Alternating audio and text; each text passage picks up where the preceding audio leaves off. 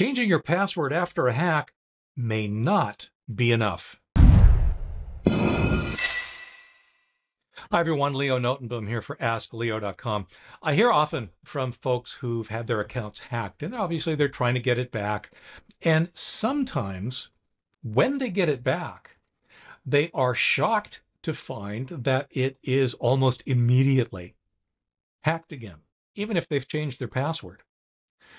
The fundamental concept here is that while a hacker has access to your account, they have access to everything.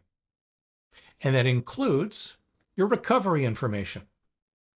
So if you have a hacked account, and if you are able to regain access to that account, you then need to not only change your password, but you also need to review and probably change much of your account recovery information.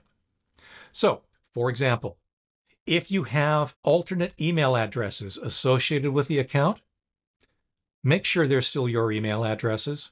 A hacker can change that email address to be his own, and as a result, can then perform an account recovery and regain access to the account after you've changed the password. Same thing for mobile numbers. If you've got mobile numbers associated with the account, make sure after you regain access that those mobile numbers are still mobile numbers that are yours. If not, change them to your own. Some accounts include billing information. It's rare, but once again, confirm, change, or remove the billing information associated with your account after you get it back.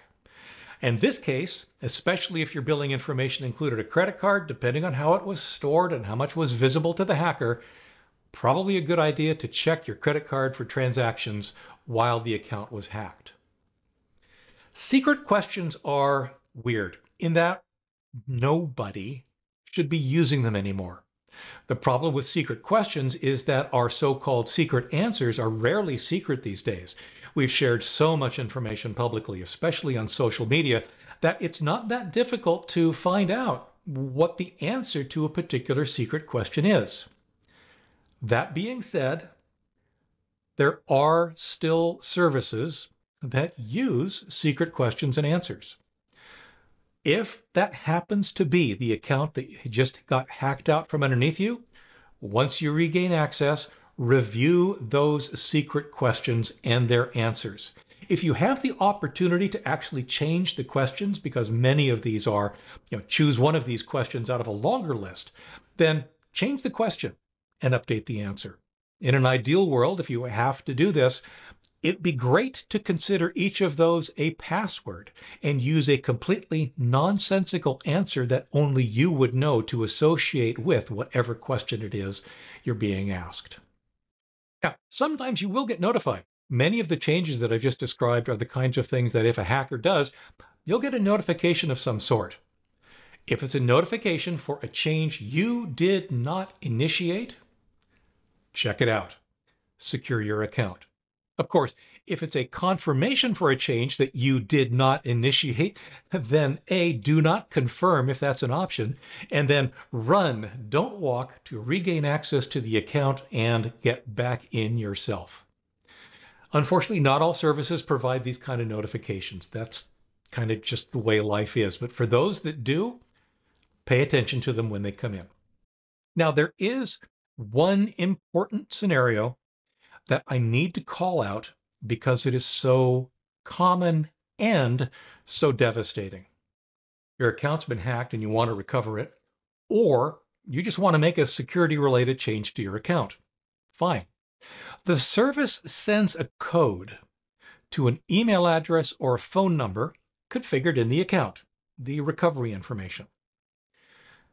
But you no longer have access to that email address or that phone number, or any number of a variety of reasons, right? You've moved on from whatever those were. That's a problem. There's no way to confirm that you are the rightful account holder. There's no way to confirm that you should be allowed to make the change you're trying to make or be allowed to access the hacked account. The solution is prevention, and it's very, very simple. Make absolutely certain that the recovery information, especially of your important accounts, is always kept up to date. The pattern here for your hacked account is very simple.